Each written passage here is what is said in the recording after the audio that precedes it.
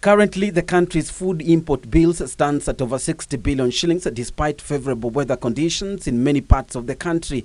Topping the list of imports are wheat, maize, rice, beans, potatoes and sugar.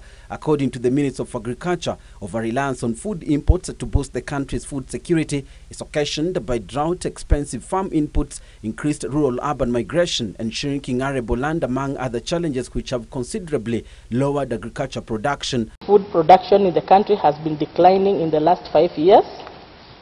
A current review of Kenya's food balance sheet shows that Kenya is a net importer of most of the basic food commodities.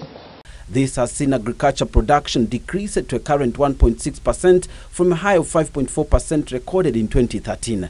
The growth of the sector has been on a downward trend from 5.4% in 2013 to 1.6% in 2017.